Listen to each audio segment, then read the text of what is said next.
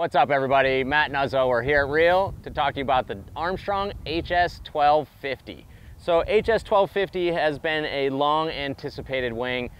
People have been chatting about it, hearing about it. Army's been working on this one for quite some time because it is really a wing size that works for a ton of sports and a ton of different people. I've been kiting it, surfing it, and winging it. One of our team riders has been using it behind the boat. It's a really awesome, very interesting wing. My favorite aspects to it are using it in the surf and then also winging on it, because winging is basically an extension of surf foiling, but even though you're kind of using it for different purposes. So I'm going to start with riding in the surf, where's my primary focus. The 1250, I mean, this thing is really quick, pumps really well, turns really well. Like, it's a lot of people will call this a high aspect wing. This is actually a true mid aspect, and it is definitely a little more bladed out than like the CF Series 1200. Thinner profile too, flatter, and it has some downturn on the wingtips, so you can get some roll and some good turns. And so when you first hop up on this wing, it does take a little bit more forward speed to get going. Once you get going, very stable, just like all Armstrong stuff. Once you come out of the back of a wave, the pumping is electric. Like, has tons of glide, lots of speed on those pumps. Unlike other pumping wings, this thing turns insanely well. So once you go into a turn, it just rolls right over for you and comes right through that turn. And also I found that, when you roll it and bring the wingtip up, you'll hear it ventilate a little bit, and it just, you just got to push it right through, and it just goes right through the turn, even if you winged out. So unlike other wings that I've tried, as soon as I hear it breach, I'm wiped out. This thing, you actually can push through it. I was talking to some of the Armstrong's pro riders like Skyrama and Rio Stevens, and Sky's like, he's a bigger dude and he's riding mostly the 1050. This is his kind of my legs are super tired wing, or something where he's pumping way out the back.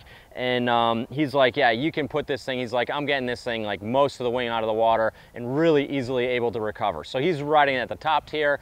Rio Stevens also, he's one of the best kite surfers in the world. Really good foiler, seen him do a ton of tow stuff with it.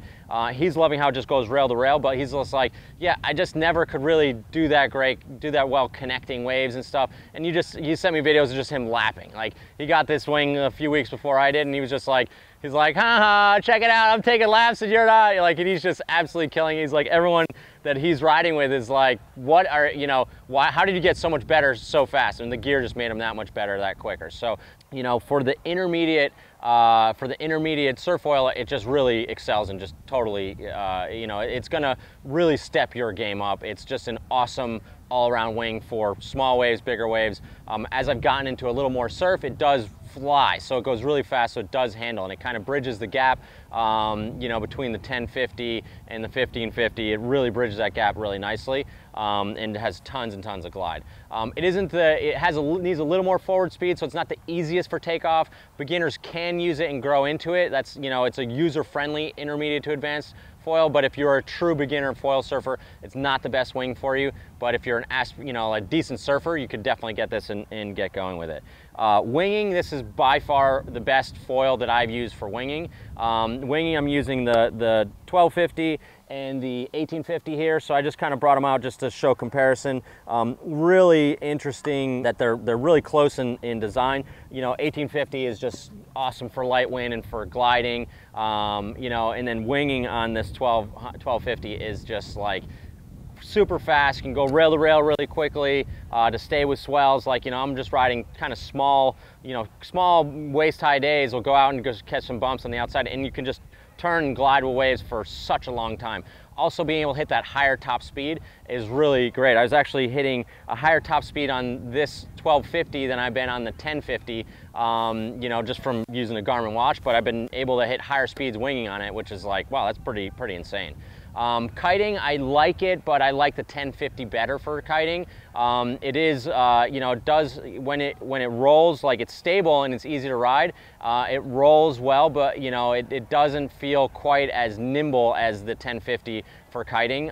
So I like that roll that you get out of the 1050 better than the HS1250. That being said, for a lot of kiters, for light wind, for cruising, it does work well. Again, it's not the best beginner foil for kiters, but again, if you're a decent kite foiler or want something for light wind, this is going to be an awesome option. And again, anyone can get this foil, ride it, and love it. Really where it excels, pumping and gliding, and having that blend of pumping and turning, because it's really hard to get a wing that pumps really well, but also turns really well. So you get high speed, pumping, gliding, turning. It kind of is that one-stop shop, does everything. I'm using the 1250 more than any other wing in my quiver right now, and absolutely loving it. If you want more reviews or find out which Armstrong foil is right for you, reach out online at realwatersports.com or give us a call at the shop, 252-987-6000. See you guys on the water.